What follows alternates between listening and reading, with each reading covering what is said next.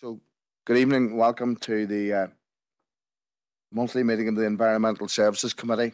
And meeting's been held here in the Grange, and we have councillors in the chamber and online with WebEx. So, first item on the agenda is apologies. So, first of all, I'm going to go to Councillor Tommy Maguire. Sorry, Tommy. Just one apology from Collier Barry Michael Duff. Councillor Michael Duff. Okay, thank you. Next, we go to Councillor Victor Warrington. One apology, Chair, Councillor Alan Ramey. Thank you, Victor. And next, we go to Councillor Paul Robinson. He's on WebEx. Thank you, Chair. Two apologies, Councillor Stevenson and Councillor Thompson. Okay. Thank you. And Garvin, are you standing in for... So next we go to Councillor Garvin McPhillips, who's standing in for Mary Gardy for the SDLP. Sorry, I have to light you up. Thanks, Chair. Yeah, just apologies for Councillor Gardy, and also I'll have to leave early myself as well. Okay, thank you. Finally, we come to the single member parties and independents. Anybody aware of any apologies from that grouping? No? So, thank you. That's the apologies. I've already signed the minutes of the previous meeting held on the 7th of December. So next we go to declarations of interest.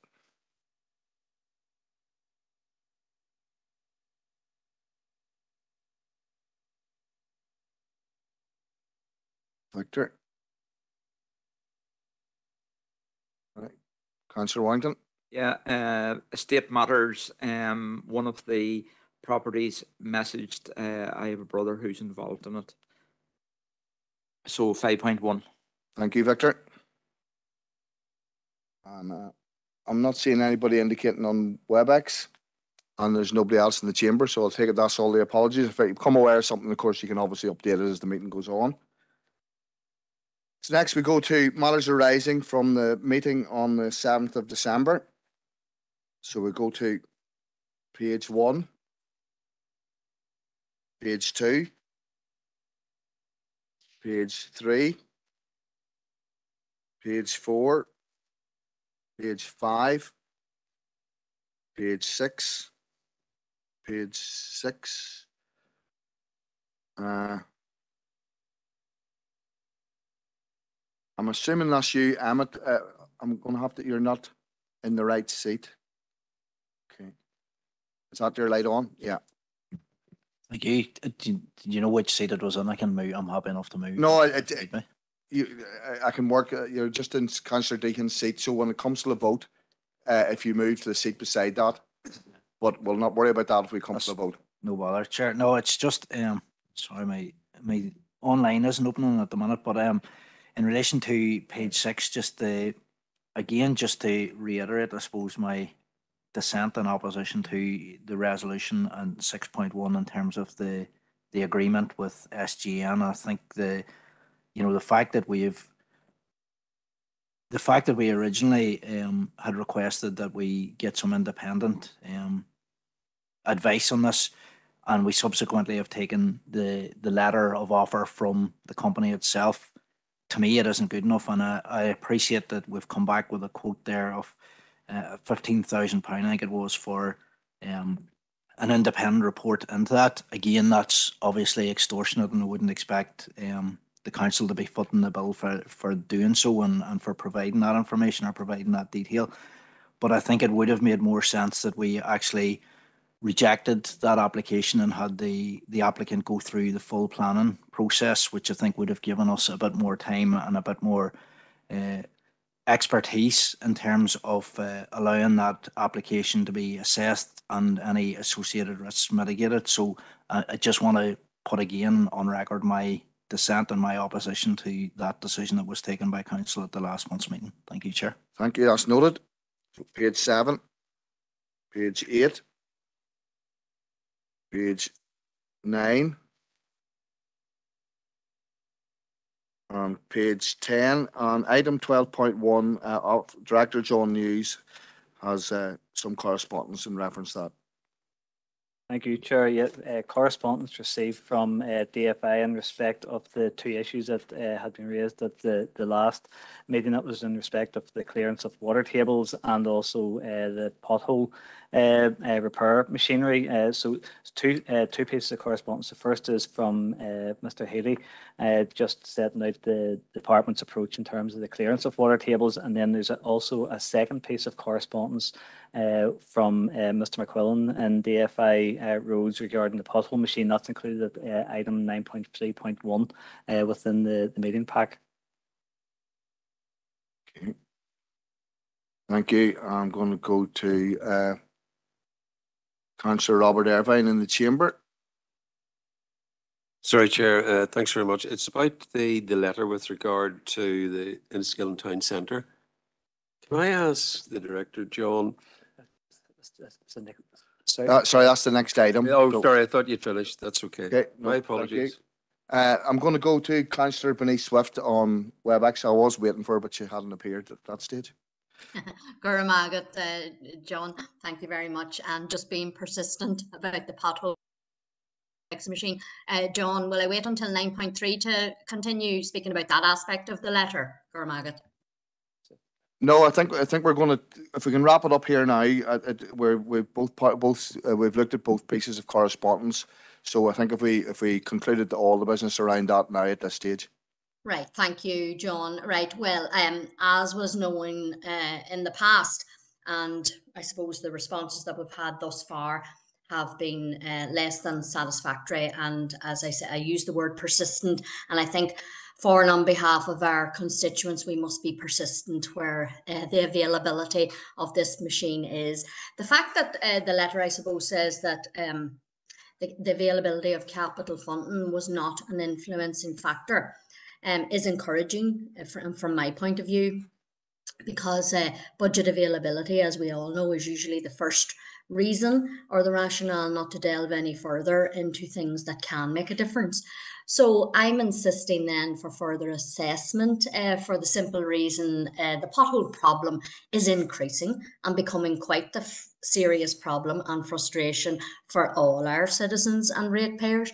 Now, bearing in mind, and I've said it again, this is not our responsibility, it's a central government responsibility, but I'm taking heed of what the roads minister said to us when he said, keep shouting, make your voices heard loudly and clearly. So I'm doing that once again on behalf of our citizens. And the fact that the pothole machine, as reported way back long before last Christmas, that it has covered 700 potholes in 1 month by using this 4-part process in the Republic of Ireland and the UK. I think we definitely need to hear a lot more about it. And I don't accept the letter that we did receive a way back with a few bullet points where it didn't explain fully and quantify the exact rationale why the department is not going to help us. So to that end then, John, and I know you've been having very helpful conversations with Mr. McQuillan, and I thank you very much for that. I'm proposing now here tonight that Mr. McQuillan would meet us informally and have an in-depth discussion on the pothole fixing machine once and for all, which will enable all councillors to have their input and their questions, queries and challenges on the same. 3 years again of the continued non-working and stalemate at Stormont is providing serious problems for us all as ratepayers, citizens and indeed councillors. So we're keeping on the persistent path to provide a solution for the state of our roads with this machine. So if I can have, and please, Chairman, I fully appreciate that. And thank you, John, again. Thank you. And I'm seeing next Councillor John Coyle. I'm hoping you're coming in to second that. Yeah, thanks, Chair. I'm happy to second Councillor Swift's proposal. I think, like everybody, we've been inundated in this past week and a half with potholes on the roads.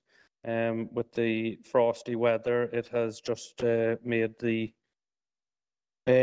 main and back roads, treacherous for drivers, and a few constituents have damaged vehicles on potholes, so it needs to be sorted and they need to be fixed as soon as possible. Thank you. Thank you. Councillor Swift, can I get you to propose noting, and Councillor Coyle, can I get you to propose second the noting of the correspondence? Yes, propose the noting of the correspondence. Thank you. Seconded it. Thank you, John. Next, we're going to, I'm assuming you want to come in on this, Councillor Barton? Right, okay. Mr. Chairman, if you could allow me a little bit of latitude in relation to the potholes. Speaking of potholes, there. Can you bring your mic down a wee bit, please? Thank you. Yep, you speak of potholes. Very often there's a lot of damage done in relation to the frosty weather and snowy weather along the verges of the roadsides also. Many of them are deeper than potholes, and also need to be looked at with regard to mending. Thank you. Yes, that'll be noted when we're having that informal meeting as well. And next, I'm going to Councillor Warrington. Are you looking to come in on the same topic? The next topic. Okay, thank you. So that's that matter concluded. Is there anybody contrary to the proposal and that's been seconded? Not seeing any indication, so we'll take that as a proposal. Next, we go to page 11. And I'm going to go first of all to Director John. Yeah. Do I need to turn you on here? Is that the line? No, sorry. Yeah. That's it. Thank you, Chair. Yes, correspondence, Chair, from the Department for Infrastructure in relation to the establishment or the re-establishment of parking enforcement in Enniskillen Town Centre. Members will be aware of the Environmental Improvement Scheme, and because of that, the parking enforcement was obsolete due to the physical changes, as is outlined in the letter. In order to re-establishment, it requires a legislative process, and as the Department of Infrastructure has informed us now, that process can take between 6 and 9 months to complete. And in that period of time, the department cannot carry out any parking enforcement on the main streets in Enniskillen. Thank you, Chair. Thank you, John. And first of all, I'm going to go to Councillor Robert Irvine in the chamber. Thanks very much. First of all, before we go on to that, I need to declare declaration of interest under document 5.2. That's the director's report. Item 3.2.1. I'm a member of Derry Linen District Gun Club, and there's a sealing of documents. So that's one declaration of interest. The second thing is in regard to this letter from the Permanent Secretary. Can I ask John why this has only been instigated now? Because we've had the Public Realm Scheme for the last 2.5 years. The plans are approved and passed. Why wasn't this actually carried out prior to the actual completion? Is there a requirement under legislation that works must be complete before the necessary changes can be instigated through legislation? If not, why has this not been done before? Chair, we'll certainly check out with the Department for Infrastructure in relation to that as to why the process only starts now. I suppose there may be small changes that are made to the parking bays and so on as the scheme progresses, and I would imagine that is the reason why it has to be complete prior to anything being sealed off in legislation, just to have that definitivity. But we'll certainly check with the Department for Infrastructure. That's okay. Thank you very much. Next, I'm going to bring in Councillor Warrington. Thank you, Chair. Well, again, sort of on the back of what Robert's saying, I think the fact that they're talking about 3 or 6 to 9 months before this legislation comes in is an absolute disgrace. We have the main street area of Enniskillen right from Eastbridge Street up to Darling Street, and it's basically a free for all. Parking bays, loading bays, and my own usual one, disabled bays that nobody and anybody can use. Nobody can enforce the regulations on them, and I think seriously, so I would be certainly hoping or proposing that we go back and put this forward, that we are concerned especially as we're approaching Easter and the summer months, that there is going to be this, because there's no doubt that the Main Street area in Enniskillen is being abused by workers parking on the street all day, and therefore the shoppers and those wanting to go to businesses can't avail of any of the parking spaces on the main street. Thank you, Chair. Thank you, Victor. And next we can go to Councillor Keith Allett on WebEx. Yes, thank you, Chair. Well, obviously, I'd agree with what Councillor Warrington's after saying. I know at the last meeting when this was brought up, the issue with regard to people parking on the town centre all day parking has probably got worse.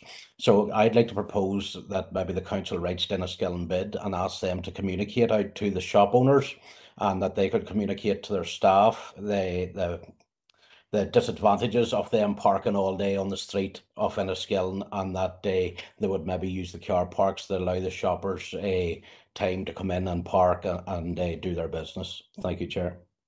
Thank you, Keith. Next, I'm going to go to Councillor Paul Blake again on WebEx. Yeah, happy to support Councillor Elliott, what he was saying there.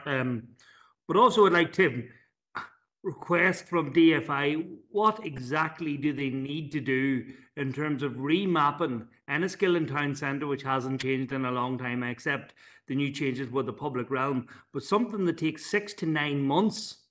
What are they using, a ruler for it? It's astonishing, because never did I think I'd see the day where I'd be commending the work of the Redcoats, but over the festive period, we could see clearly the need for it. And like what Councillor Elliott said, when business owners are parking up the town centre, then it's blocking it from shoppers coming in. So I think that some of them really need to have a look at themselves. But if there is a request, could go into DFI and ask what exactly needs to be done that takes 6 to 9 months. It's astonishing. Okay, thank you, Paul. And next we go to Councillor Alex Baird in the chamber. Yeah, thank you, Chair. I'm sure my Enniskillen Town councillors will forgive me as an Aaron West councillor coming in this matter, but I do use Enniskillen Town Centres, which gives me some reason to speak. No, going back to Robert's original point about DFI, I thought DFI were an integral part of the planning process and the group that sat for a couple of years while the public realm scheme was being done. And it just beggars belief that the scheme has to be complete before they realise that the old parking regulations were outdated by the change in parking spaces. That was a major topic of discussion during the progress, the reduction of something like 18 parking spaces on the main street as a result of the project. So I just find it so strange that they wait to the end of the scheme before they start regularising their legislation. To me, that should have been an integral part of the planning process of the scheme. Thank you, Chair. Thank you, Alex. And next we go to Councillor Tommy Maguire. Gurmagana, thank you, Chair. And again, just to add my voice of dissatisfaction with the behaviour of some of the people in the town centre that are employed in the town centre, and the history of the traffic wardens and indeed the Redcoats was a response to requests from businesses in the past to aid the flow of traffic through the town centre. And it's regrettable now that some of the same people are actually occupying the spaces and disregarding the access for the public. And again, just in reflection on the letter, the length of time it's going to take, because through the work of the public realm scheme, we have enhanced the accessibility for the disabled people and parking, and we've multiplied the number of spaces and the access points, and it's regrettable that all that is going to be put on hold for so long. I don't know, is there any action that the council could take in communicating with business people? Have we any direct line to them, apart from through our town shaping and committees like that maybe this item could be added to those agendas to put the message out there that it is in response to business people that traffic wardens were introduced, but yet now they're abusing they're defeating their own purpose by blocking paying customers from parking and having access to their town centre that they so desire. Thank you, Tommy. And next we go to Councillor Matthew Bell. Sorry, thank you, Chair. Just going on from what Councillor Warrington said, and I know it's an issue very close to his heart and one he speaks very regularly on, so I'm happy enough to second his proposal. Thank you, Chair. Thank you. Councillor Evan, can I ask that you note the correspondence around this? And who was it come in second? Councillor Warrington, thank you.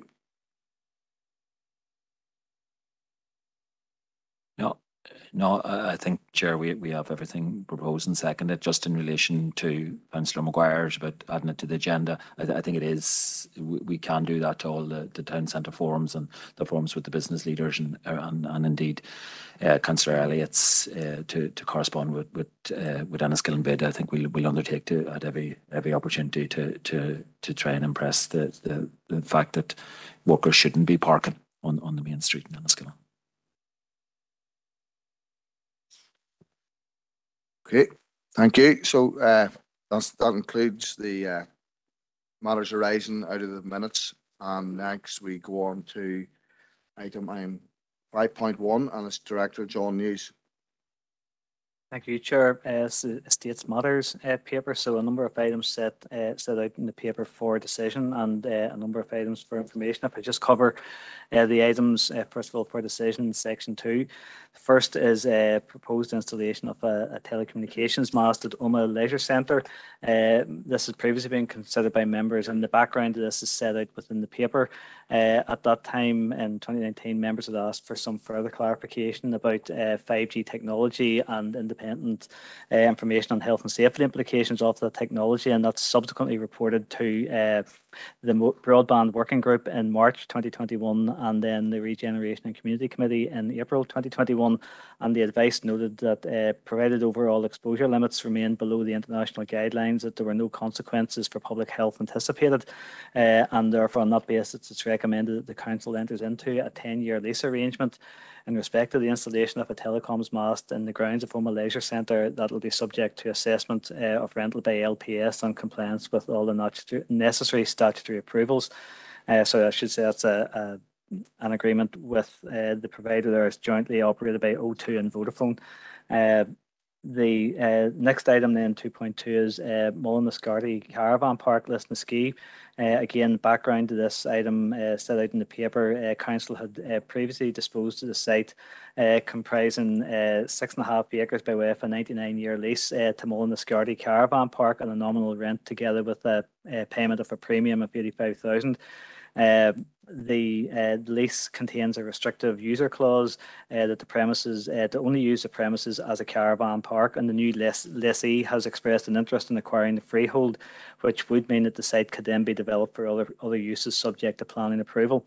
Noted officers have considered this, and disposal of the freehold may lead to a potential loss of visitor accommodation and result in negative impact on tourism potential and benefits to the local area. And there are, noted in the paper, limited caravan and camping sites locally in that locality. So on that basis, it's recommended that the Council retains the freehold in accordance with the current leasing arrangements to ensure an alignment with the strategic direction set out in the Visitor Experience Development Plan.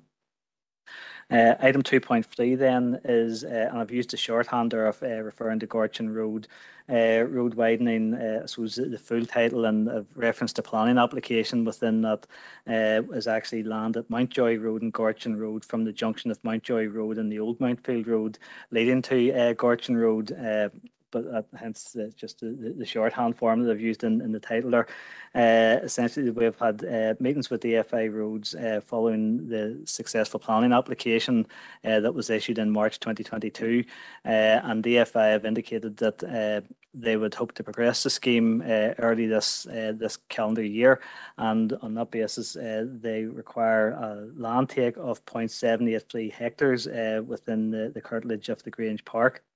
The land take has been assessed by Land and Property Service, and they have assessed the compensation payable to the Council of 12,500, and is therefore recommended that early entry be permitted to DFI to progress the works, and that LPS assessment of the compensation is approved, and that would also then be DFI responsible for Council's reasonable legal fees. Item 2.4, then there's members will recall that in October 2022, they approved a number of applications under the COVID Recovery Small Settlement Regeneration Programme, which is administered by the Council and funded by Department of Agriculture, Environment and Rural Affairs, Department for Communities and Department for Infrastructure. The programme provides successful applicants with capital funding to assist in the regeneration and development of villages in ways that support their important social and economic roles, and approval is sought from Council to execute appropriate legal agreements which are necessary for both the successful applicants under the programme and the statutory bodies that are involved in the funding of those schemes. I think there were possibly 15 applicants that were advised to members previously in the Regeneration and Community Committee in October 2022, and those papers are available separately on decision time, given the full details. 2.5 and 2.6 approvals sought to proceed to an expression of interest for mobile catering provision at the Grange Park, and that's part of the overall Grange Master Plan, and certainly with a view to having a catering provider, mobile catering provider appointed before we get into the summer period and the busier time of the year. And then 2.6 to seek expressions of interest for the operation of canteen and catering facilities at Omagh Agricultural Mart. 2.7 then is 2.8 is retrospective approval for the use of council property. Those are noted at the Eden Street Car Park in Enniskillen during December, and activities in Gortin Glen Forest Park by Breeze Barista Bar during the lead up to the Christmas period. Finally, then at item 3, a number of issues for information. First of those is a notice of intended entry that's been served in the council by Northern Ireland Water for sewer rehabilitation works along a small section of Wellington Place Car Park in Enniskillen, and the sealing of documents as set out within 3.21 through to 3.26, and I'll go through those if you require. It's a date of arrangement in respect of proposed shooting range at Edenmore Road, Doon, between Derry Lynn and District Gun Club and the council and Thomas and Anna McGoldrick. Then a bid writing framework between the council and a number of providers as listed within the paper, variously Capaxo, Kieran Collins, Cogent Management Consulting, Food for Thought Global, LMK, Lorraine McCourt Consulting, McCann Consulting, and Peter Quinn Consultancy Limited. Short form contracts between the council and a number of contractors that are carrying out works for us. That's McCusker contracts at the transfer station and waste transfer station in Gordrush, and then also works at Killyfoal, and then upgrade works with GR White at Marble Arch Caves, and also then McCusker contracts in respect of multi-use trails at Ecclesville Forest Park. So the recommendations set out in 9.1, Council approves the items as listed 9.1 through to 9.17, and at 9.2 that the Council notes 9.2, 9.28 and 9.29. Thank you, John. And first of all, indicating we have Councillor Josephine Deehan on WebEx.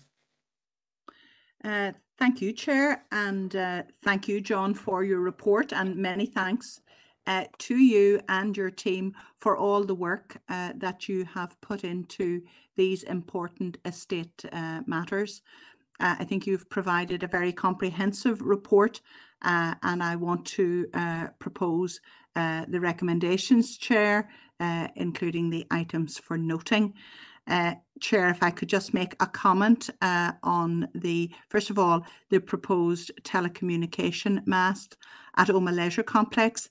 I have looked at the maps provided, and I'm confident that this mast will not intrude unduly on the facilities at Omagh Leisure Complex. I am pleased that we have received assurances regarding the safety and health implications of this mast. Chair, you will be aware that Omagh Leisure Centre faces onto significant residential amenities, and it's important that residents who occupy properties there are assured of the safety of this mast. So I'm pleased about that. And secondly, then the road widening scheme at the Gorchin Road. I think it is so important that this project progresses as quickly as possible, and therefore I am in support of the early entry to the site. Of course, I regret the removal of the mature trees on this site, but I am assured that the replanting schedule will be a very worthwhile replacement for those trees which have been lost. So just with those comments, Chair, I'm happy to propose the recommendation. Thank you. Thank you, Josephine. Next, it's Anne-Marie Fitzgerald on WebEx. Yes, thanks, John, for letting me in. I just want to second Councillor Deacon's proposal there. Just concerns just with the mast at the leisure centre, but you know, I think that masts are whilst not very much needed. Everybody needs the technology. Students and their phones, and people getting their emails and everything from work, and especially when they're exercising that. So I'm happy enough with the position there. It was just the location, just as Councillor Deacon said there, with neighbours are reassured with health. And then the other thing is through with the Grange Park. I know that it's not nice to see mature trees removed, but this is a project that has been highlighted for quite a while along the Gorchin Road to allow better traffic control and free flow of movement of traffic towards that end of the town, and especially into the new school site. And it's great to see that they will be replaced. I know it's not what we're getting. We're used to the mature trees along that side of the road, but you know, maybe in a couple of years we might have been losing them anyway because they're getting old and they're getting top heavy and that. So yes, I'd like to welcome all development, and it definitely will have no. I know the new play park has been put up in there. A lot of work's been going on there, so I know from previous discussions that there's no detriment to anything along that side anyway. So happy enough to propose. Thank you. Thank you, Anne-Marie. Next we go to Councillor Emmett McAleer in the chamber. Thank you, Chair. Unlike the previous couple of speakers, I have a couple of issues with this report, so I'll definitely be dissenting from what's in it, but I'd like to actually make a counter proposal. First off, in relation to the works at the Omagh Leisure Complex site, the advice notes that provided the overall exposure remains below international guidelines, no consequences for public health are anticipated. Now, to me, that's far from a guarantee.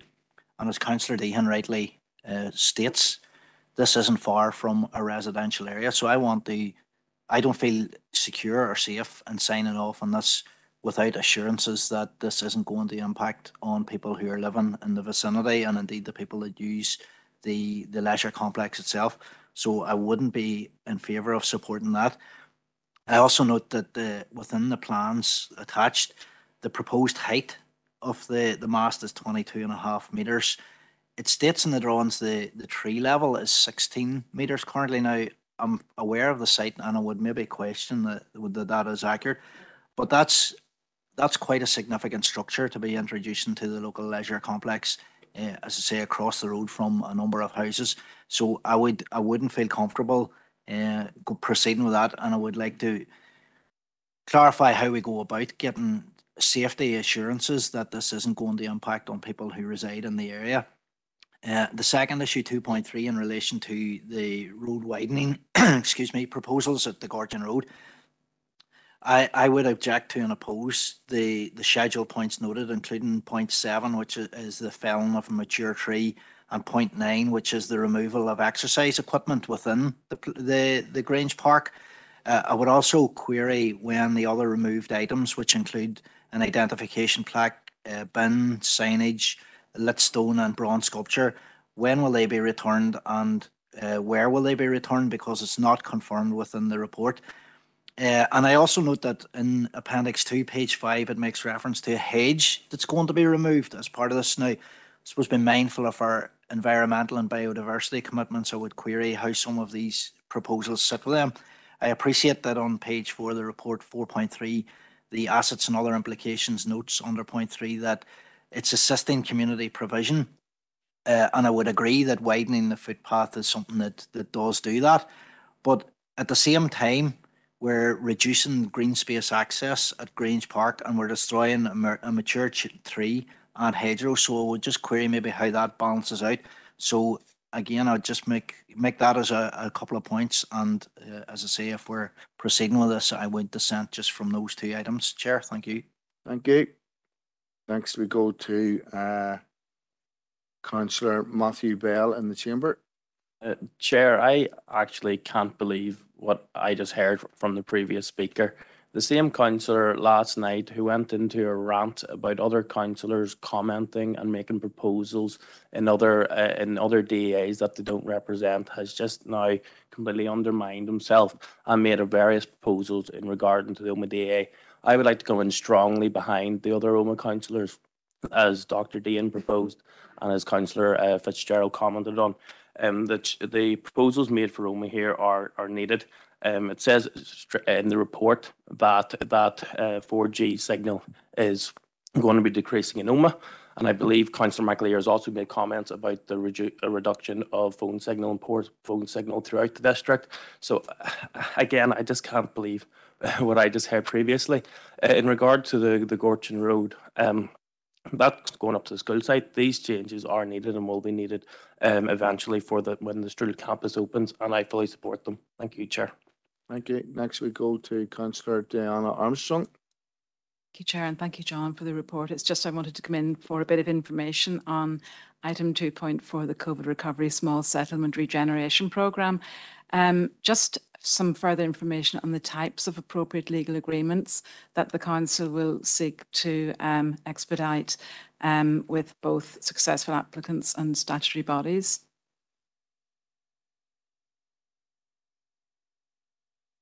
I think these are legal agreements that will be required by the funders as the programme is being executed by the council and then administered with the successful applicants. So I think there will be a requirement for legal agreements from the various funders that I noted there with the applicants and ourselves. So that's the type of legal agreement. As to the specifics of those legal agreements, I would imagine it'll be fairly standard across each of the applicants, but it'll be specific to each of the individual successful applicants within the programme. Okay, that's clear. Thank you. Thanks, John. Okay. Finally, we go to Councillor Donald O'Coffey on WebEx.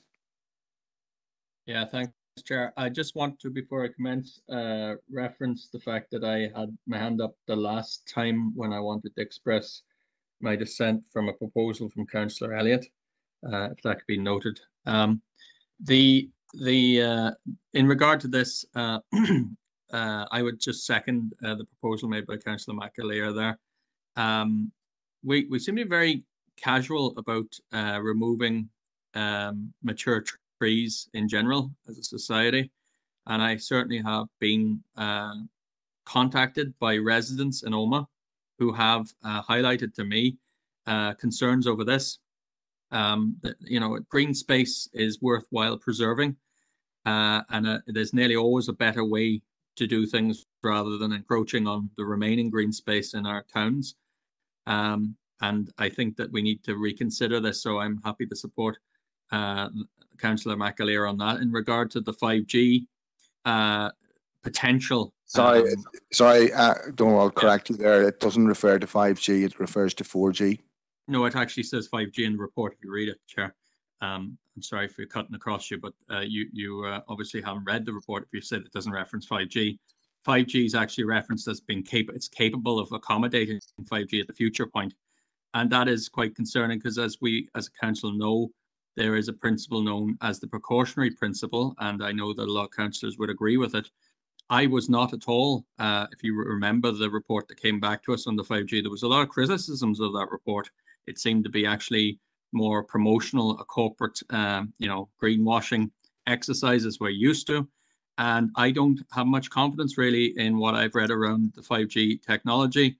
I know that there's a lot of people who have a lot of concerns around it. And I know that there's also concerns around security on 5G, most notably concerns that companies like Huawei can actually access people's emails and so on through this technology. So again, precautionary principle to me suggests that we should at least consider not proceeding with something that is 5G capable I have no issue really with 4G. As far as I understand, the risks from that are much lower.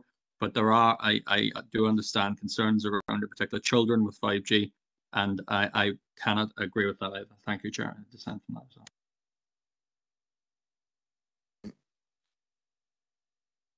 Next, we go to Councillor Adam Gannon. Thank you, Chair. I wasn't initially going to come in, but all this talk on 5G and kind of going into myths and scaremongering here from some, you know, this isn't a new technology whatsoever. It's been about for decades, and it's been used in other fields for decades, including radar. And there's been no implications. We got a report. We asked for an independent report. We got it, and it gave us.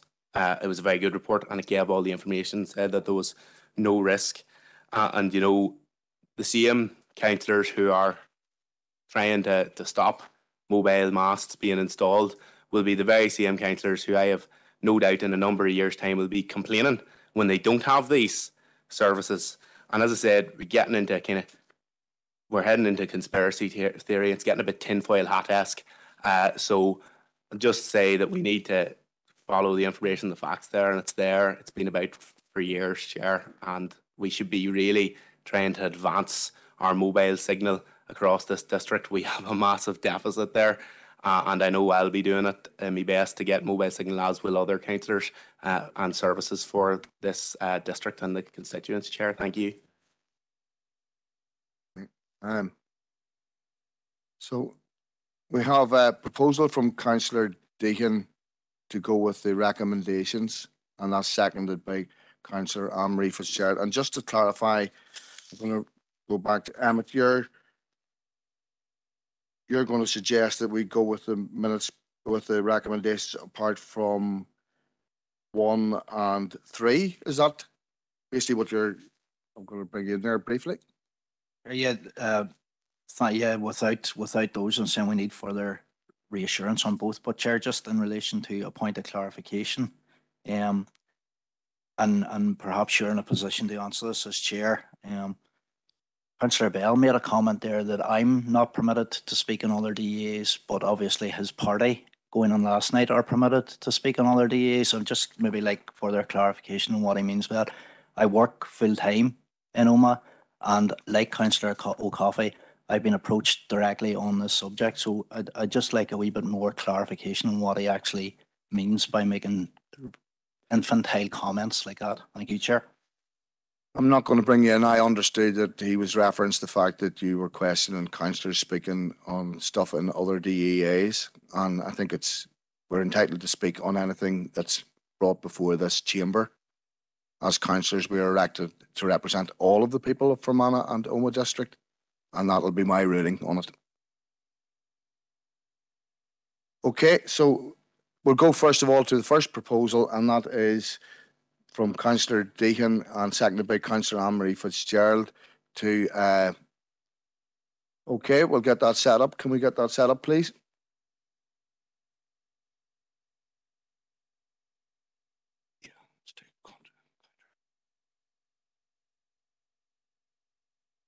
Okay.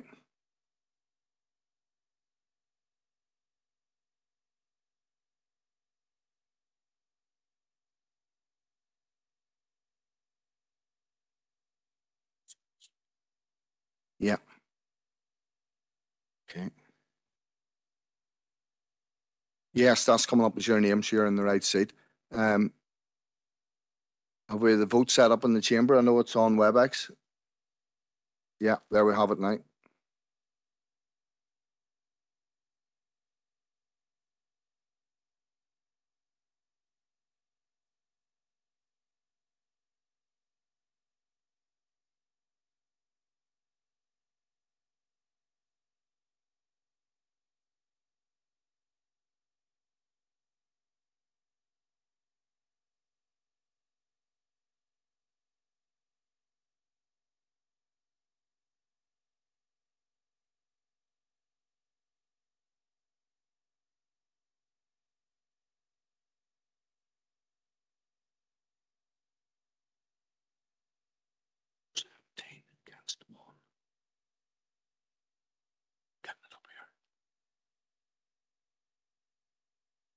Have you got the results of the chamber there, Peter? I'm not getting the results for the chamber. Oh yeah, I'm right. Thank you. Can you take us back a screen, Selena, please?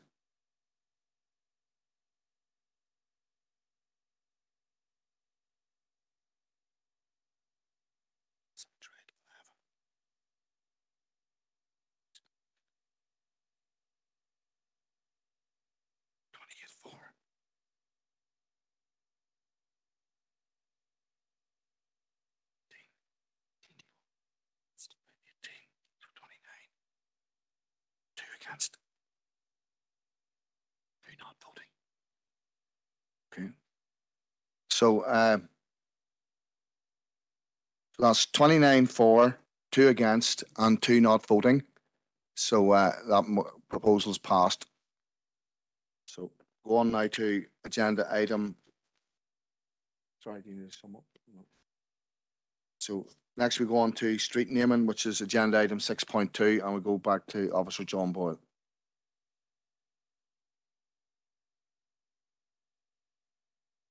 Thank you, Chair. Yes, it's dual language street naming, probably now a standard report on a monthly basis. We have 11 road and street names which were brought forward for dual language. And you will note in table 1 of 2.6 that 6 of those 11 have met the criteria and 5 have not. At 2.7, the Irish language officers have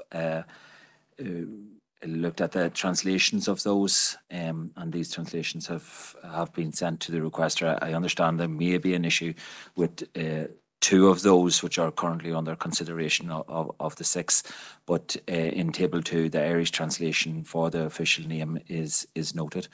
In relation to the financial implications, I know last month members had requested that we provide an update both on what has been approved by committee and what has actually been expended in the financial year.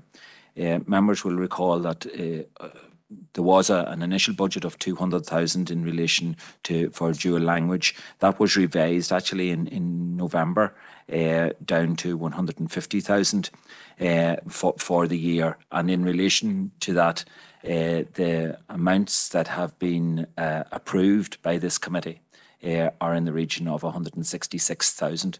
Now, that isn't expenditure, so it doesn't necessarily relate to the capital budget itself. And we would anticipate that we will continue to get approvals for those road and streets that we have been asked for. And I think I've reported previously that we have over 350 in total that we had at the start of this process. In terms of actual expenditure for the year, the actual expenditure to date of those that have been installed amount to just over 17,500, and amount of committed expenditure for signs which have been ordered and which most of which will be installed by the year end amounts to 139,000. So the total projected capital spend will be just over the 150,000, but just very slightly over the 150,000 at 157,000. So therefore, Chair, it's recommended that the Council approves the installation of dual language signage for the streets and the roads listed in table 2 of the report in accordance with the street, road naming and numbering policy, including dual language. Thank you, Chair. Thank you, John. And we go first of all to Councillor Patrick Withers in the chamber. Margaret Carley, I want to welcome the report, and I'm pleased to see the continued growth of the Irish or the dual language signs throughout the district. I think it's highlighting the demand there is out there, a significant demand for greater visibility of the Irish language. However, I also want to take this opportunity to say that it's been disappointing and frustrating to see some of the vandalism and damage that's been done to some of these signs after they've been installed. And I'm aware that's existing in our own district and elsewhere. Such actions are clearly a hate crime. That's what they are, and I'm going to call it as that. And I would urge those that are involved in these activities to stop. It's costly to the ratepayer and for us as a council. But I say also it's an attack on the Irish language. And unfortunately, some in this chamber too, when it's become for discussion, their tone has also been disappointing, and the attitude towards the language. So I'd also ask them to be more respectful of all cultures and identities and focus on building a shared and inclusive society as we move forward. In saying that, I'm happy to propose the recommendations, except for the Cairn Road, Bohor and Cairn. I understand some residents have queried the translation, and some of the officials in the council may be aware of that as well. So if that one could be deferred, I'd be grateful for that. But I say happy enough for the rest of the recommendations. Gurr Margaret Carley. Thank you. Next we go to Councillor Donald O'Coffey on WebEx. Yeah, thanks, Chair. Yeah, I don't know if I totally agree with the last speaker saying that this illustrates a huge demand for the language. Actually, I think it's very disappointing, frankly, the level of interest. Like, I have to question, how is it that we are targeting the areas that's been targeted for this initiative if, like, the return rates, 1% on Radigan Road, sorry, that's the wrong one. The return rates in some of these are really low in terms of response rates, and in some we are seeing, for example, I think there's 4 out of 48 in Moyla Road and 13 out of 109. You know, those are really low rates. Is there any way in which we can encourage people to actually take a positive view towards linguistic diversity rather than running it in this sort of way, which is quite divisive, if I have to say it that way? Like, there's a lot of not met there, and I'm just concerned about that. Thankfully, none are proceeding where there's, you know, where there was significant opposition. So it hopefully hasn't, you know, undermined perspectives of things. But the Springwell Drive, I don't know what who come up with a cage of Springwell now. There's lots of words in Irish for Springwells, Twincha, Tubber, and I don't know why you wouldn't translate that. Perhaps there's a reason for it, but if someone could offer me explanation of it. And one other thing I wanted to raise while I'm here, it's not totally related, but it's something that someone has raised to me, and I noted it already in my own head, and I'm going to say it. In Enniskillen, we have signage that is in Irish and English, which is great. But the signage for the workhouse says Teach Oibreath, which is a direct transliteral translation, but it is a chronic one. Anywhere in Ireland, a workhouse is known as Teach na Mach, and I don't know why we would use something that is simply wrong as a translation. So I'm wondering if it's possible for the council to review that sign in particular, because I think it's not good to have such a poor translation, Chair. Thank you. Thank you, Donald. Next we go to Councillor Paul Robinson on WebEx. Thank you, Chair. Our group will be voting against it. Thank you, Paul. Next we go to Councillor Stephen McCann on WebEx. Okay, Gurr Margaret Carley. Thank you, Chairman. This is a welcome report, and it does signify the interest that people are having in our Irish language policy, and they're taking part in the process. Just today, or in the last day or two, in my own area, the signs in the Rossna Green Road were erected, and the feedback I received this evening just from 2 or 3 people I've met on the road has been very positive, and they look well. So I want to thank the officers and all involved in the rollout of this project, and I'm happy to second the report, Chairman. Thank you. And next we go to Councillor Chris McCaffrey on WebEx. Gurr Margaret Carley, and yes, I welcome the report, and I would support what is being proposed by Councillor Withers there. And just in relation to Councillor O'Coffey's comments around the workhouse translation, he is correct in that that's a direct translation of the word workhouse, but it is Teach na Mach, which translates as the poorhouse, or else you sometimes see Prison Ibra, which is a work prison. So those are better translations, or correct translations. So if we do have, you know, very literal translations, that's not how the Irish language is carried into English, and that should be correct. So I would support that was a proposal he made. I would support that we go back and change that name to Teach na Mach, the which translates to poorhouse. And then just, I would my satisfaction that this was brought in is being welcomed by. There is clear support for dual language Your sign. signal's breaking up, Christopher. Sorry, we're losing you. Sorry. Right. Finally, we go to Councillor Victor Warrington in the chamber.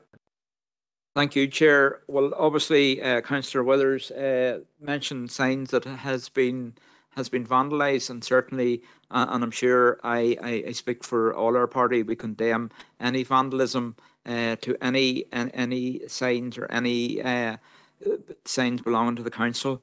Let's be honest with you, the defacing of signs is nothing new. In Northern Ireland, you only have to look around my own area.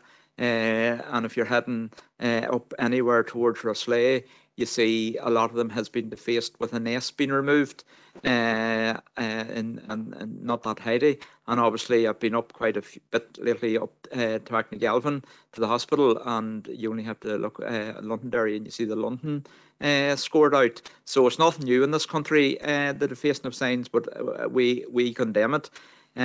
Also, we will be voting. We're not going to get into an argument of this tonight, but we believe that the system which we agreed is unfair. 15% is not democracy. So we will be voting against this tonight. We're not going to get into a debate on it. Thank you. Thank you, Victor, for that. Next, we go to Councillor Emmett McAleer.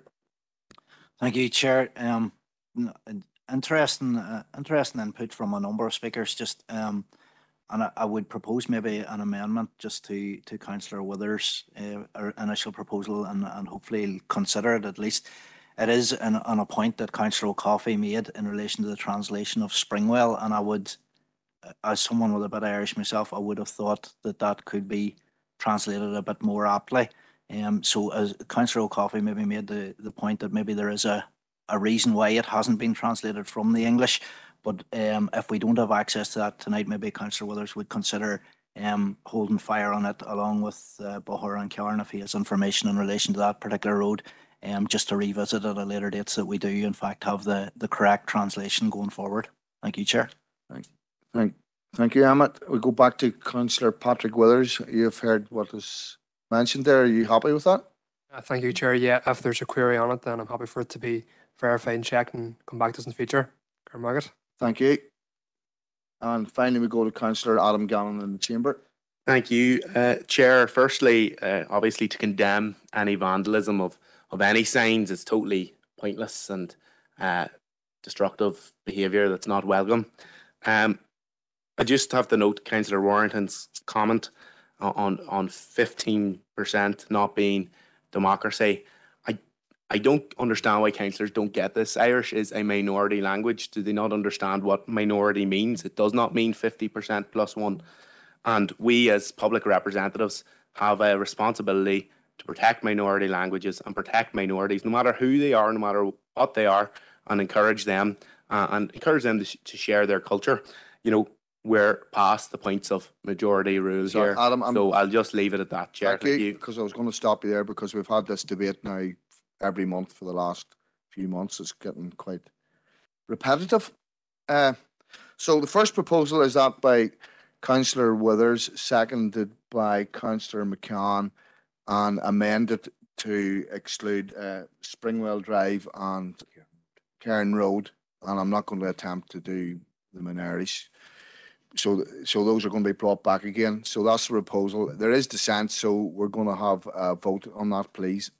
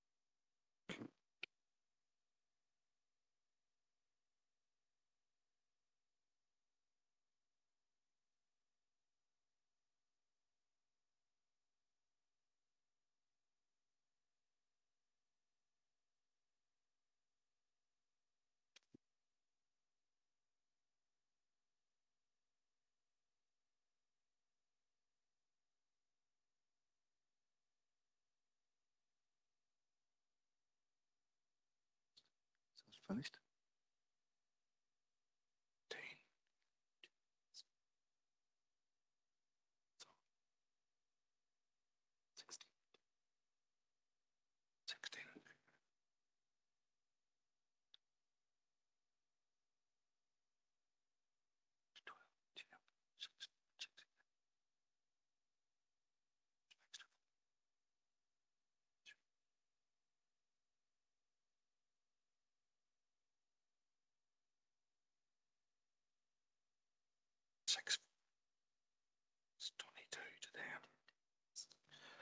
Okay, so that's 22 for, 10 against, so the proposal's carried. We have a second proposal from Councillor O'Coffey, seconded by Councillor McCaffrey, that we review the wording at the workhouse. Is there anybody opposed to that being carried out? No, so that proposal's carried as well. So thank you. So we can now move on, and it's street naming and numbering. And again, we're going to Officer John Boyle. Sorry, John, here, turn you on. Thank you, Chair. Chair, there are two developments for street naming.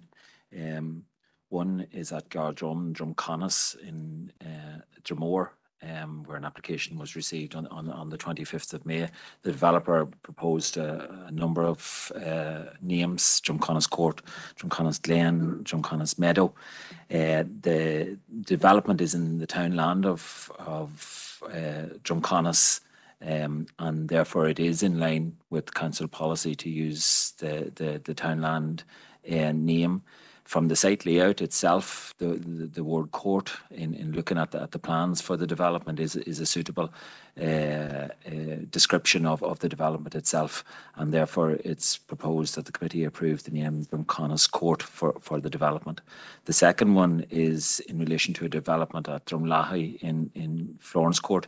The developer has proposed Drumlahi Court, and again the term Drumlahi comes from the townland in Florence Court, and the suggested name does meet the criteria of our council policy for Drumlahi Court. So therefore, Chair, it's proposed that the council approves the name Drumconus Court for the development, and also the name Drumlahi Court for the development in Florence Court. Thank you. And first of all, we go to Councillor Alex Baird in the chamber. Yeah, thank you, Chair. As Councillor for Erne West, and Drumlahi Court falls within the territorial jurisdiction thereof, I'm more than happy to propose that Drumlahi Court is adopted as the name for the housing. I did a bit of research, and I'm told that Drumlahi means ridge of the mud. Now, having said that, listening to previous discussions tonight, there seems to be quite a few erudite Gaeilgeoirs here who may disagree with that. I do not know, but as I say, I wouldn't want to embarrass the person who provided the translation for me, but they're a well-known person in this chamber. So, as I say, the only other thing I would mention is the map is not quite correct in the context of it. The map doesn't show the realignment of Drumlahi Cross, which flies in the face of the comment that the townland name is not commonly used within the area. It is, and I've consulted locally, Drumlahi would be the colloquial term for the area, and Drumlahi Cross would be what it's known in the Florence Court area. So having said that, more than happy to propose that. And unless there's dissent on the other one, and I hope I'm not stepping on anyone's territorial toes, I'm more than happy to propose the adoption of the totality of the matter. Thank you, Alex. And next we go to Councillor Anne-Marie Donnelly, you're first on WebEx. Thank you, Chair. As representing the Drumore area, I'm also very happy to second the recommendation. So between myself and Alex, happy to go ahead with proposing the second of that. Thank you. Thank you. And next we go to Councillor Josephine Deehan on WebEx. Thank you, Chair. And thank you, John, for your report and your team for their work. I want to support the recommendation, Chair, and if I may, make a comment on the Drumconus Court. Drumconus, if I am not mistaken, is one of the smallest, if not the smallest, townlands in Dromore. I had the privilege of being reared in the townland of Drumconus. The townland stretches from the Dromore-Omer Road over the hill onto the Dromore-Fintona Road. It certainly has many noteworthy characteristics, but I am very pleased to see that the townland of Drumconus is going to be incorporated into this development. So thank you for that, Chair, and happy to support the recommendation. Okay, thank you. Nobody else? I did have, no, you've taken your hand down, Anthony? Thank you. So you've heard the proposal and seconded to adopt the recommendations for the naming of Drumconus Court and Drumlachie Court. Anybody contrary to that? No, so that proposal's passed. Okay, next we go on to item 6.3, and that's the fixed penalty notices.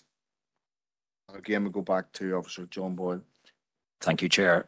Yes, this provision of information in relation to the potential for implementing a sliding scale for fixed penalty notices for littering and dog fouling. This was raised at the November Environmental Services Committee meeting.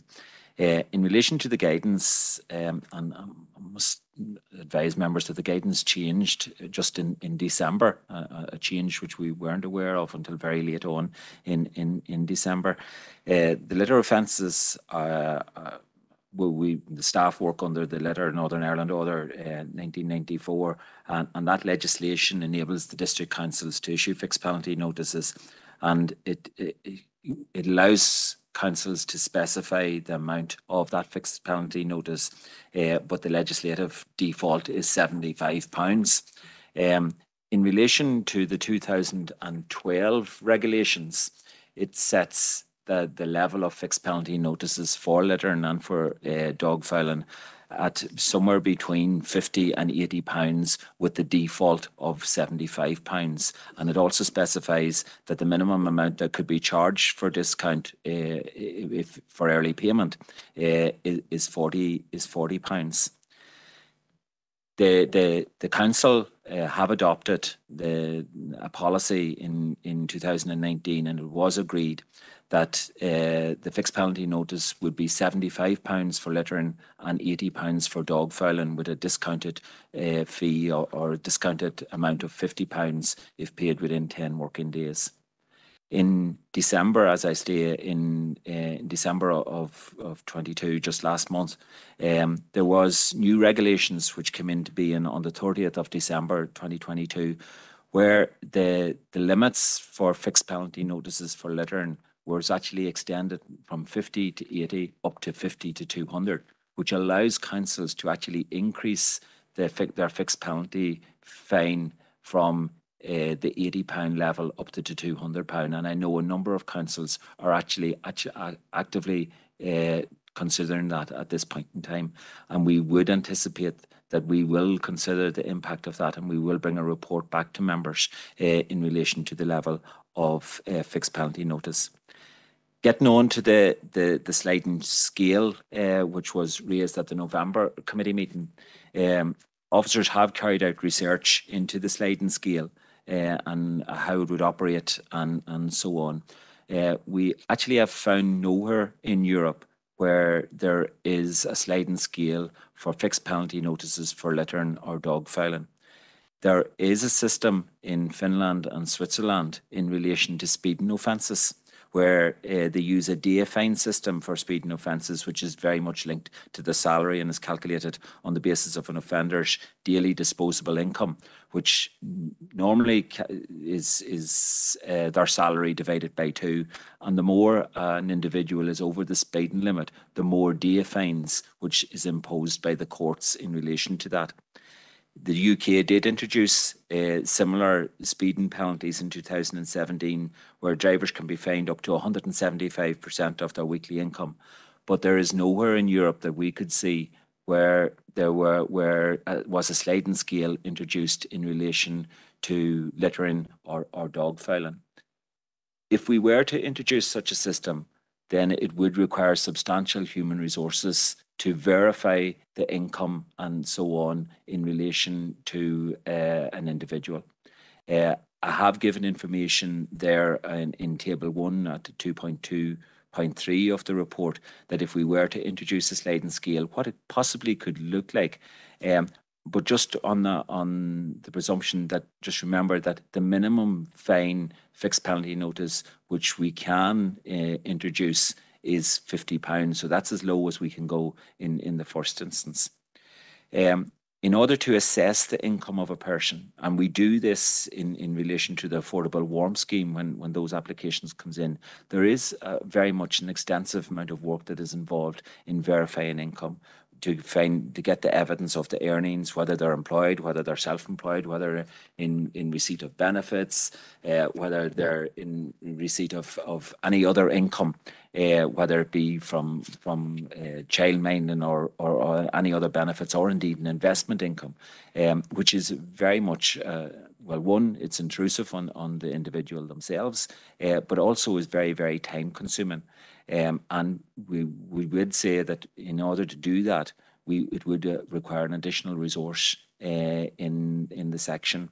And then when you look at the cost of that compared to the benefit of collecting the fixed penalty notice, it actually would not be worth the council's while in collecting the fixed penalty notice at all, because we would not anywhere near recover the full cost of that.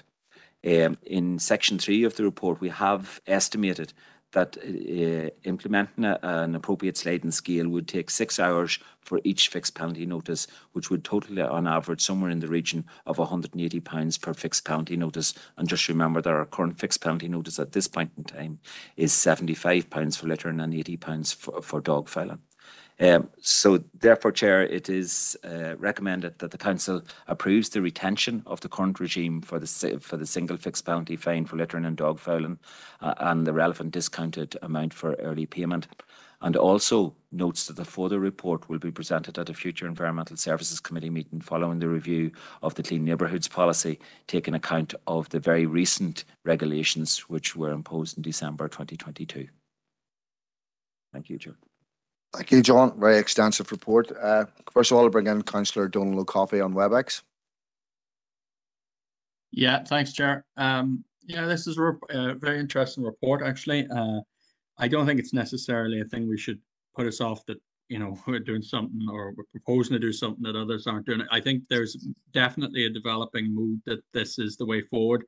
Having said that, looking at these figures, it is undeniable that it's beyond us at this stage, especially if it takes 6 hours to process a penalty notice for each one on average, which would be quite horrendous, it seems. So I'm content to vote to note this. I think it is something that I would like to see extended across the board in many ways, but there would need to be a system put in place probably across at least Northern Ireland to really take it forward. I think it will come, but it certainly seems to be beyond this stage. So thanks, Chair. Thank you, Donald. Next we go to Councillor Adam Gannon. Thank you, Chair. Firstly, really appreciate the work that the officers and all the staff have done. It's a very detailed report, and there was obviously good work done. So I just wanted to acknowledge that. It's clear, whilst, you know, in principle, I would be really supportive of sliding scale for fines as has been done in certain other circumstances. It's just clear from the numbers that it isn't practical here, it isn't economical or cost efficient. It's clear that it's a size of the fine issue. If it's such a small fine, then it's very difficult, well, comparatively small to other fines. It's difficult to implement in a way that is cost effective. It was very interesting read, including about where we'd be going with legal implications of it. But anyhow, Chair, I'll propose the recommendations in the report if Councillor O'Coffey hasn't already proposed them there. I don't think he did. But yeah, thanks again to the officers, and it's not feasible with this, clearly. Thank you. Okay, and finally we bring in Councillor Robert Irvine in the chamber. Echo the comments of the previous two councillors. Thanks very much for the detailed report, John, and I'm supportive of the recommendations. Thank you. Okay, so you've heard it proposed to accept the officer's recommendations by Councillor Coffey, seconded by Councillor Gannon. Is there anybody contrary to that? No, so those proposals are adopted. Next, we go on to agenda item 7.1, and it's a report from the officer, John News. Thank you, Chair. This is a report in the Northern Ireland Local Authority collected municipal waste management statistics for the year 2021-2022. As noted in the report, these are the final verified or validated figures that were previously provisional figures from Department of Agriculture, Environment and Rural Affairs, and the final quarter of 2021-22 was only validated in November and published in December 2022. So hence it may seem like a lag in terms of this report coming to members and coming here tonight for information, but just there is a process to be gone through in terms of validation of all of the statistics. There's generally very little shift in the statistics from the provisional figures to the final published, but nonetheless they have to go through that process. The paper sets out a number of key issues in terms of the total waste tonnage arising and total waste tonnage collected in the year 2021-2022. We've noted there that within Fermanagh and Omagh District Council area we collected just over 58,200 tonnes, 58,211 tonnes to be precise, and that was a marginal increase on the tonnage that had been collected in the preceding year 2020-2021. Which had been, I suppose, the highest year up to that point, and that was largely reflective of COVID lockdowns during that particular period of time. Noted in the report that the tonnage collected within the district represents 5.6% of the Northern Ireland total tonnage collected, and that would be very much broadly in line with the population distribution within Northern Ireland. Also noted there that 45.8% of waste collected was sent for reuse, dry recycling and composting, and 13.4% was sent for energy recovery, and 38.6% was sent to landfill. You'll note that there was an increase on the percentage at 2.3, noting that there's been an increase in the percentage of waste that was collected for reuse, dry recycling and composting on the previous year figures, which is welcome. And within those figures, when you drill down, and there's links provided in the appendices to the detailed report, and when we drill down into the detail of those figures around dry recycling, this district actually performs extremely well when it comes to the recycling of plastic bottles and also fibrous materials such as paper and cardboard, and would be one of the highest performing councils in Northern Ireland in that regard. That said, there is definitely scope for further improvement in terms of our recycling. As we noted there, we are below the Northern Ireland average, and that's an area that will remain a continued focus for us within the directorate and within the council. We've also noted that the tonnage was per household was 1.26, and that was the second lowest tonnage per household per capita within Northern Ireland, just second only behind Belfast, and well below the Northern Ireland average in that regard. So it does suggest that there is a level of understanding of the importance of recycling and particularly, I suppose, reducing the amount of consumption within the district. But as I say again, still room for improvement within the figures. These are presented for information. Happy to take any queries that members might have on the detail of Appendix 1, and other than that, the recommendation set out that the paper is noted by members tonight. Thank you, John. First of all, we'll go to Councillor Robert Irvine in the chamber. Thank you very much, Chair. First of all, I'd like to propose the noting of the report. Thanks very much, John. The detail is very comprehensive. A few comments. One, you can notice this actually represents 24% of our total council expenditure. That's a huge amount, and I know that has gone up due to the worldwide effect with regard to recycling and just transportation and everything like that. And whilst our efforts in sort of recycling, dry dry recycling are good. We still could do better. So I think we need to target people. And the message that we should send out to our constituents is if they threw less out of their cars and went more to the centres around the place or even took home, this expenditure by the council could be brought down and we could reuse the resources elsewhere. So essentially, when somebody says, what does the council do apart from collect the rubbish? Yes, we collect the rubbish that you as our constituents produce, but there's a lot that you could do actually to help us so we could better use the rates income that we have for more schemes throughout the district. So thanks very much indeed for that.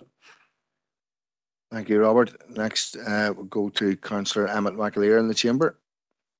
Thanks, Chair, yeah, and thanks to John and the team. I know it's always a very interesting report, this one. There's a couple of, I suppose, the stats that jump out to me that, again, this council area, 45.8% of waste collected for recycling below the average rate across the district or across the north of 49.7, and that this council ranked 10th overall ahead of only Belfast City Council. That 38.6 of waste was sent for landfill, again above the average total by quite a bit at 24.9%. I know it's a recurrent thing, and I think it is something that's ongoing. When I look at the stats for Mid Ulster, they seem to be superior to yours. I'm wondering what consultation, what conversations are being had in terms of improving our performance. And I know that's something that we're all committed to do and all keen to do. And I have another question just in relation to the way tonnage is calculated. I'm presuming on page 3 of the statistics report, there's a note superscript there, number 4 at the bottom of page 3, which says that there's a definition or a recording there of unclassified tonnage, which can be attributed to moisture and or gaseous loss during waste transit. So I'm just querying, in terms of the tonnage reports or the tonnage figures that we're seeing within these reports, I'm presuming they are actually the curbside collection tonnage as opposed to necessarily the actual recyclable weight of waste that is going to recycling plants. So what I'm saying there is there could be non-recyclable waste accounting for some of the weight or some of the tonnage for recyclable waste in the graph or in the measurements presented. And obviously that's something that we need to work towards helping educate not only people across the district, but maybe just to be aware of whenever we're looking at the figures in the report. Thank you. Do you want to come in there, John? Thank you, Chair. And this was just in respect of we have an ongoing engagement through the Council Waste Forum with colleagues across all 10 district councils. We particularly work with Mid Ulster colleagues in Mid Ulster District Council, and obviously this council has a joint committee in terms of Tullyvar, and that's a great source of learning for us as we prepare for the closure of our own landfill at Dromee over the course of the next couple of years. And so I think, and I have commented before, the landfill at Dromee is a big contributor to the amount that we landfill. Otherwise, that waste would be getting, well, certainly as things stand at the minute in terms of, commercial waste processors and what have you, that would be, that would have to be transported somewhere else. So at the minute it's going into landfill, and that all feeds into our closure plans for Dromee, and would expect to see those figures. They will decrease significantly once that landfill closes in 2024. As to I suppose the particular the query about the tonnages and the validation, I'm just not seeing the exact footnote myself, but I'm picking up the point that you're making about the liquid and sort of gaseous discharges. I suppose that wouldn't impact on the tonnage for dry recycling. Obviously, where it may have an impact would be on the tonnages associated with food waste. You're right. I mean, there's a a very precise system in terms of the measuring of the tonnages. So there's the tonnage that's collected at curbside. The vehicles come in through weigh bridges into both of the depots, the waste transfer sheds, and obviously so the tonnage in is weighed. That's then also validated in terms of the tonnage going out, and that can contribute to some of the discrepancies. I have to say the weigh bridges at the depots are extremely accurate and a very complex sales system within that. And that's why I say you do see some variation in the final reported tonnages, but it tends to be, it's less than 1 percentage point. I think if memory serves, I'd need to find this precise thing, but there's a very precise and thorough process for reporting the tonnages in and the tonnages out. So you're right, it's a curbside collection, but then the overall tonnage includes other materials that are brought into HRCs as well. So that's, again, there's a weighbridge system for that coming in for the HRCs. Okay, Emmett, are you seconding the noting of the report? Thank you. Next, go to Councillor Donald Coffey on WebEx. Yeah, thanks, Chair, and thanks for the report. It's always interesting, as Councillor McLear said. This is a report which endlessly fascinating. I think the one thing I always go back to it. The one thing I think residents expect the council to do well is around the collection of waste and the processing of waste and so on. And I think it's important that we do take care to ensure that we're achieving our objectives. This report is a mixed bag. Obviously, there's some positives in it.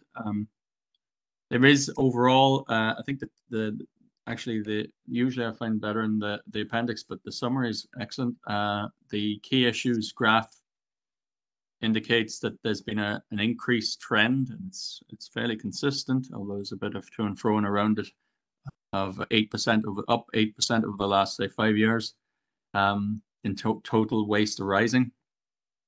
I'm wondering, is there any estimation of how this may be affected by the policies that we put into place around, restricting overtime and not filling vacancies, so that there's a potential for brown bins not to be collected and so on? Is there any estimations on how this is likely to increase waste arising in future, in the next year or so, as compared to what we have already? The second question really is around, it's more of a question around I think there's a point here made that household waste arising as a percentage of overall waste decreased in Fermanagh and Omagh, which is strange, which means we're actually taking in more waste in the recycling centres, I take it. Is that what that is? And we seem to have lower percentages collected through the LAC or LAC, where we have a lower percentage of household LAC in general, which is that reflective of the infrastructure that we have in place at present? Does that lead to a higher proportion coming in than other areas, or is it a rural thing, or is there something that I'm not understanding about that? But those are my two questions. Thanks, Chair. Go ahead, please, John. Okay, thank you, Chair, and thank you to the member for the questions. I suppose just start with the opening observation about the increase in total waste arising, the total tonnage collected over the last 7 years, where it hasn't, or the last 6 years, where there has been an increase, and I think that speaks to I suppose part of the problem that we're trying to tackle, which is around a reduction in consumption. So in terms of that hierarchy, that is an issue for us as to how we move towards a more circular economy. I suppose the next question then was around the impact of I suppose some of the controls that we have in place at the minute around overtime and vacancy management. Those controls were introduced in Q3 of the current financial year, so they won't have had any impact on the previous year. I suppose the members referred to some missed collections, and I know that's something that a number of members have raised previously in meetings as well. Missed collections are collected. They are collected at a later time, so we wouldn't expect to see a huge impact, although the impact it will only be evident in 12 months' time when we get the year-end report for 2022-2023. But we are still collecting those bins, and I say the guidance remains in to residents that if we do have a network of an extensive network of household recycling centres across the district. Sorry, could I get the second question, just because I think there was a reference to the tonnages, the percentage of tonnages that were being collected in household recycling centres compared to curbside collections, and certainly there is a significant tonnage of waste that comes in through our household recycling centres, and I think that is reflective of the extent of the infrastructure that we have in place at the minute. But as what I think we reported previously, the members, it was at the last meeting, a table which demonstrated that it was almost 55% of the total tonnage that comes in through our HRCs comes in through the two main household recycling centres at Gortrush and Dramee, and then obviously there's a sliding scale of the percentages that come in from other household recycling centres across the district, with those that are closer to so it's the larger population centres across the district having higher tonnages. Yeah, thank you, John. So you've heard the proposal to note, and that's been seconded. Anybody contrary to that? No. So thank you. We'll move on now to agenda item 7.2, which is the director's report, and we go again to John News. Okay. Thank you, Chair. Two items for information on this. First is an update on committee actions for the period September to December 2022. As noted in 2.1.1, during the course of that those 4 months, there were 85 actions arising from committee meetings. 80% of those have been completed at this point in time, and the other 20% are in progress. And an overview of those 17 outstanding or in progress actions rather are summarised in 2.1.2. Those relate variously to a number of actions around the transfer, proposed and previous transfer of functions from central government to local government, and specifically around Articles 4 and 5 of Waste and Contaminated Lands legislation.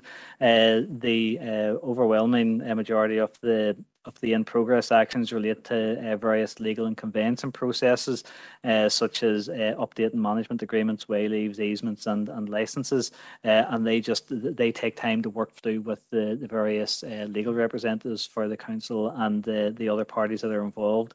A number of actions are around engagement with community and voluntary groups, including engagement with Lough Erne Landscape Partnership, and also representations with Into the West Railway Group. And then finally, one action that we're waiting to confirm a date, which is a member visit to Enniskillen Workhouse. So that's for information. Then moving on to 2.2, members had previously asked for a report on composting within the district, and this harks back to the previous paper in some respects as well. So an overview of the work that council officers undertake in respect of composting and the services that are offered by council to members. Start there with just a piece around a previous consultation that members will recall in terms of composting processors and producers. And I think the question had been asked in a previous meeting as to, would it be more effective for council to do that itself, or to explore the potential for undertaking composting operations ourselves. But as we've noted within the paper, we collect somewhere in the region of about 15,000 tonnes of compostable materials, and in terms of commercial viability, it's now estimated that be between 70 and 150,000 tonnes is what what would be required. So just in terms at this point in time, certainly the viability of council undertaking that itself wouldn't be something that we would be currently exploring or actively exploring at this point. And we have a number of contracts that are in place with Granville Eco Park and Natural World Products for the processing and treatment of both separately collected food waste for anaerobic digestion and also commingled brown bins. And then also, so it's finally just noted some of the work that we've been doing with residents over the last number of years in terms of encouraging increased use of home composting bins, and noted there that over the last 7 years that there have been over 1,250 home composting bins distributed across the district. And so we continue to promote public awareness of the benefits of those and support that. And so we do, however, recognise that the home compost bins are quite large at 330 litres, so 50% bigger than the standard wheelie bins that people have. So not necessarily practical for every single household. So said present the recommendations in the paper, then said the council notes the update in respect to the actions for the period September to December 2022 and the update on composting activities. So, first of all, I'm saying Councillor Donal Coffey on WebEx. Yeah, thanks, Chair. I'd just like to propose to note this to start off with. The issue I wanted to come in on was 2.2.5, which is the home composting bins. I am quite a fan of these. I have two myself over the years I've acquired, and they're always nearly full. And they produce considerable amount of compost, which is useful. And I think I don't know how much they take out of my family's or households waste per year, but it is not insignificant by any means. And I would imagine the return to us as a council from the uptake of these is quite substantial if people compost regularly and so on and maintain it and all that. And it is there's no real risks with it. It's not a problem. Two things really. One is the officers referenced promotional activities. I don't think we do promote these enough, and I actually think that if people were aware that there's a free service here and of the benefits and how easy it is to compost, I suspect people would actually do it a lot more, and there would be more uptake, and it would make quite a dramatic impact, I suspect, on household waste. If there was even, say, another 1,000 of these taken, you can imagine 330 litres worth of waste going through a system maybe 2 or 3 times a year. So, you know, it's not that impossible to do.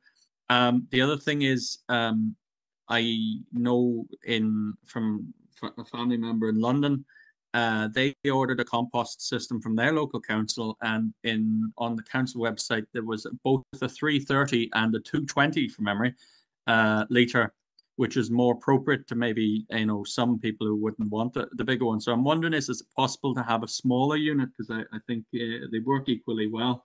Obviously, sorry, they don't. They work better if you have a big one, but they work well enough. The small ones, they still do the job. It just takes slightly longer, and you have to turn things a bit more. But I think that this is something. It's a bit of an easy win for us. The cost of these cannot be very significant. The level of environmental awareness and interest, I suspect, is dramatically more than it has been years ago, 7 years ago, certainly.